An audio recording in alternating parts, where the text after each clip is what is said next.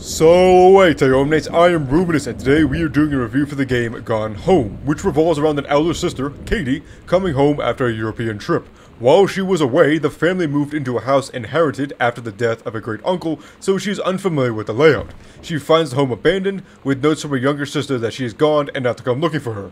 The purpose is to clearly disobey your dumb younger sister and find notes and clues as to why she left and where she might have gone. The character must roam around the house finding handwritten notes detailing Sam's, the younger sister, time from youth through her senior year of high school and her love interest that the parents disapprove of. The game will take about 2 to 3 hours to complete on a first playthrough. Some of the internal doors are locked, requiring the player to find specific clues to unlock secret passageways in the house to get around, which may require some backtracking and some investigation. The gameplay control only has 5 verbs, but they are very consistent. The character will move when asked, focus real hard to look a little further, and pick up or throw things to make the house a little more of a disaster. There was never a time where the game didn't respond to my controls or do an action other than the button that I pressed. The precision in the game is very lenient. The range to select files or objects is decently far, the character can cancel and repeat actions without an issue, and using the controls is not impeded or locked by anything. The game does have a bit of latency, as a slight pause when repeating actions, but it's hardly noticeable. And for the speed and type of game, it fits perfectly. The game is a walking simulator. I do not need to crouch and stand up at Mach 5.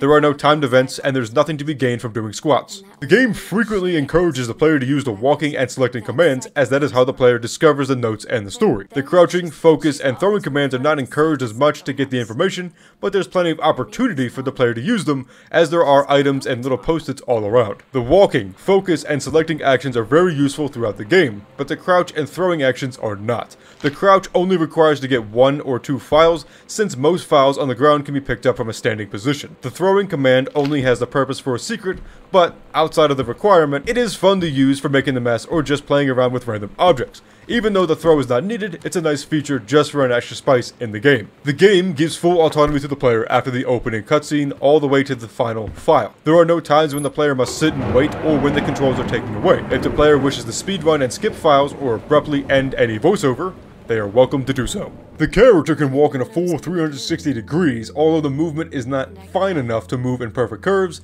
but you also don't need to do so in this game. The character moves like a slug, but actually fits and is perfectly paced for the design of the house. The hallways are often short, the rooms are a little spacious to make movement easier, but there is no reason to be sprinting trying to collect these files. Katie is probably jet-lagged anyway, and is not really in the mood to be Easter hunting during the rainstorm.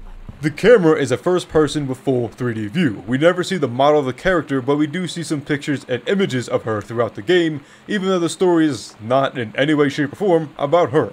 The view is enough to see far enough ahead, although the lighting can be an issue, but the rooms are wide enough to see the major furniture. The files and important objects are all contrasted with the set pieces, and are large enough to be seen at a distance. The view is perfect for the game. The game grows in terms of story and level progression. No new gameplay aspects or verbs are added into the game, but the story is the main focus, and the secret hideouts add some uniquity and flavor to a game about walking around a villa. I can walk around my own house, but I don't have secret passageways, even though I would love to have them. I'm just not rich or evil enough to get them. The flow of the game is pretty linear and consistent. The story grows at a reasonable pace to make Sam's relationship feel real, but not rushed or just teenage love. There are snippets where it is clear that Sam is hesitant and unsure of the relationship, like most first loves are, and there are also snippets to show that she doesn't truly understand the world yet or think of her future like teenagers often don't. The fragments of the parents show that they don't understand or listen or accept Sam's choices, which push her away, but it is all done in a realistic manner and resembles the attitude of many parents and culture of LGBT+/queer acceptance in the 90s. As someone who was born into that era, I saw this exact reaction from adults and the same reactions from children. I have seen some criticism from other reviewers that it seems a little ridiculous, but for the majority of the story, it's pretty realistic to my experience watching this happen and listening to stories from other people as I grew up. The game, as you would guess, is not difficult. It has no fail states, timed events, or anything stressful in terms of conflict that would make difficult gameplay. The player can take as much time as they need, backtrack without any punishment or issue, and can rush without any punishment either. The only thing that detracts from the engagement and immersion is the constant horror elements that never show up or have any real use or purpose, and they never really thus add anything to the game or to the stories other than little anecdotes. The constant horror atmosphere can push away players who don't care for that type of game, and is an issue, since the game presents itself unjustly with a lack of any real terror to the player. The main plot follows Katie trying to unravel what in the wet sand happened to her family after returning from Europe. The house is empty, there was a note from her sister that she herself ran away from home, and there are empty pizza boxes just sitting out. You all are disgusting and inviting roaches. The story unfolds to show that Sam had fallen in love with another girl, her fear of the world finding out, due to the stigma of queers at the time, how the parents eventually find out, and are in denial. Secondary plots follow the father's self-loathing from his own father, who never properly supported him, his failed books, the mother's emotional affair with a coworker, and the supernatural possibility of the great uncle roaming around the house. To be fair, it was his house, and he has a right to stay there. None of the secondary plots make it into the journal or have voiceovers, but they do add context, depth, and flavor to each other. The secondary plots all weave into each other and into the main story very well. No one is perfect, and everyone has faults. There is a whole subsection of secondary plot added for some horror element of the house, which I find is a negative against everything else. While all other stories are about relationships, acceptance, and the pains of relationships in love and family, there is an unnecessary element of fear added into the game. It adds nothing of benefit and actually takes away, as it would make some players afraid to play the game or move forward. There are a few notes to say that there are no ghosts, yet others to say there are. But ultimately, there are no real jump scares except for the one which the player must activate, but otherwise the supernatural elements and stories do nothing to add any flavor to the other plots or the main story at all. The music is pretty sparse, only appearing during the main story elements, but it is a nice emotional backdrop to what is happening. It often comprises of strings, but they reflect the emotion portrayed in the journal entries pretty well. The sounds again are realistic and constant enough to fill in the empty void between the music segments. There is a thunderstorm that constantly has rain, there are footsteps against the hard wood, and random creaks and noises of this old house that add an unnecessary level of horror tension, and also just make it creepy. The game's mechanics are reliable throughout the game. The character must progress through the house, discover the layout and secrets, then find files explaining what happened. The player is not required to pick up and use random objects except for one secret, but there are plenty of secret and hidden channels in the house that the characters must use to traverse around. The game has no manipulative mechanics and doesn't need any. The game offers some assistive mechanics by keeping the doors and drawers open, the lights on, that kind of thing. Since these things don't reset, the player knows what they have already been through and what has already been discovered. The character has a map and updates the map with the secret entries / cabinets to help the player navigate and know what they might have missed. Main files and objects will also be highlighted to show that they are indeed important. The game has a severe detrimental mechanic of horror added into many parts of the game and story. There are creaks, flickering lights, heavy thunder, static, dark and creepy basements, and a pentagram? There are random notes as well detailing ghost and supernatural events. All of these make the player nervous and afraid to move forward, unsure if Sam left because there was a poltergeist. My first thought was, good on you girl, I don't know why, particularly white people, always try to expel or reason with a ghost. It's a ghost. The spirit owns the house, and you need to leave. The problem is that there are no ghost sightings, ghost activity, reason for the supernatural events, and make the game scary when no other part is, none of the stories reflect this, and nothing really benefits from it. The game guides the player in the sense of the narrow hallways, but I could not find anything that helps the player truly figure out where to go or what to do. The player simply needs to find the specific journals that will unlock the answers to the secret pathways and combination locks. Otherwise, I could not find any real consistent lighting. There is sometimes lighting or sound that draws the player in, but it's not consistent. There's no lighting, markings, or other indications of guiding the player to the correct place. However, the game is fairly linear, so it's not an actual issue. You will be barred and locked out of certain areas until you find an answer or a secret passageway, so the player is guided somewhat to investigate the areas beforehand more. The mechanics are all intuitive, but some of the controls are directly told to the player. The analog sticks are explained in the loading screen before the first area, and then some of the controls, like looking through your backpack and how to look further, are explained while you're looking for the key to open the first door. The player must otherwise figure out the controls, which are single button presses, and figure out how to proceed, which starts with interacting with the only object in the area to find a key. It is mostly intuitive and makes sense based on how locks work. You ain't got no key, you ain't got no entry. The game is very thematically intertwined. Although I think the horror detracts from the game, the spirit stuff is noted in some of Sam's notes about seeing a ghost and inviting her girlfriend over to discover the ghost. Katie has never been in the house before, so she has no idea where to go and is scouring every corner of the house for clues on where everybody went. Why is everybody gone? The flickering lights are explained as poor electrical work, and the secret entrances were additions added by the great uncle. It's all explained to make sense, except why the door to the east wing is locked.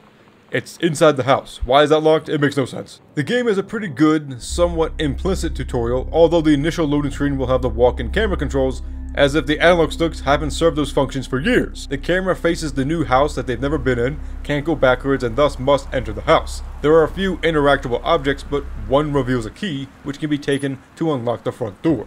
The inventory and focus buttons are directly taught, but the other actions are not. This teaches the movement, the interact, the throwing, the crouching, and potentially the focus commands of gameplay, and the mechanics that the doors will be locked until the character discovers an entry point. The villa is then completely dark to show that no one is home. Nothing is directly stated, giving the player a chance to experiment autonomously, and it is very strictly condensed to force the player to experience the requirements and setting of the game. The only action told to the player afterwards is the map button, but that appears when the player finds a secret passageway from a note.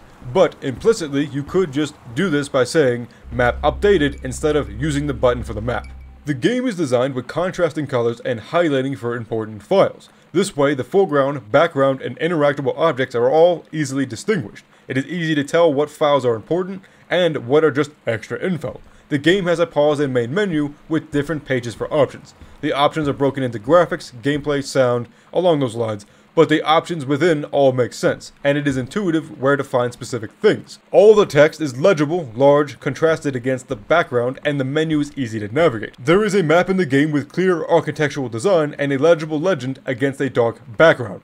The game has mid-low graphics, nothing too spectacular, but everything is somewhat detailed and pretty. The style of the game is realistic and dulled in color and lighting, which helps emulate the fact that it's midnight during a rainstorm, but also creates the horror environment that still makes no sense to me. The character actually has no visible model, so there are no animations for her, but there are some animations for the objects, which are simple movements with gravity and turning a page. The few animations in the game are realistic and simplistic. The style works to make the objects discernible and unique from each other, helping to reduce the frustration of pixel hunting, since the player can easily tell what can be interacted with. The game has standard accessibility. The colors are contrasting enough to be differentiated, it highlights main objects to make them clear, and there is a voiceover for the main story. The text in the game is all handwritten, which can be a little struggle to read, and the main text is written in a strange font, but there are only a few words for that, so it really shouldn't be an issue for those with disabilities or issues with lexical comprehension. When replaying a game, the menu does have some lines with very condensed line spacing, which makes the text in the different lines run into each other, but again, this only happens once and the information is very typical about overwriting a save and you can't get it back. There are options in the game to turn off certain things, like the head bob for movement, which could cause some issues with dizziness, the reticle, Katie's thoughts and text, and the highlight for the main objects can be turned off as well. Most text in the game is handwritten, but there is an option for Arial 12-point font overlay, which obviously helps those with visual impairment and reading comprehension. I personally had trouble reading some of it, but then again, I almost failed kindergarten because I couldn't read, so maybe I'm not the best subject for this. That is not a joke. I actually almost failed kindergarten because I couldn't read. Overall, there are plenty of options to help navigate the story and the game for all types of players. For a final score, I give the gameplay a 31 out of 35, the story a 5 out of 5, the sound a 4 out of 5, mechanics a 25 out of 30, the tutorial a 4 out of 5, the UI UX a 5 out of 5, graphics a 4 out of 5, and accessibility a 5 out of 5. Overall, I'll give this game a 5 out of 5 for walking simulators. For those who enjoy walking simulators and stories, I highly suggest this game. Despite the contrasting atmosphere, there are no jump scares or ghosts except for the single one instance, don't pick up the crucifix if you don't like jump scares. The main story builds slowly, although the end is a bit anticlimactic, but it is a nice reflection of teenage love and the struggles of queers in the 90s and the early aughts. I've seen many people online dismiss the story as ridiculous or boring, but perhaps because I've seen all these things personally, both in terms of the queer love, the parents' relationships, the parents' denial of their child, not really understanding, a lot of that kind of thing. It had a strong resonance with me, and maybe that's why I like it so much. Maybe you won't if you don't like these things. The base theme is to talk to people and listen. You may not like or agree with what someone says, but you must accept their emotions and how they feel. If you deny, reject, or dismiss their opinions or feeling outright, you will push them away. I found that all the relationships were realistic and were shown with just enough details to get you attached over time. If you have problems with familial relationships or queer relationships, obviously, this is not for you, but I do think that most people who are inclined to story-focused games would enjoy Gone Home. Thanks everybody for watching. If you enjoyed this video, make sure to like, subscribe, ring the bell to be notified of future videos. If you have any constructive criticism, things that you think that I missed, things that you think that I got wrong on, or things that you think are interesting about this game or similar games, please put them in the comment section below. That way we can continue this discourse and continue the review for Gone Home. But that does it for this video. Until next time, walete omnes.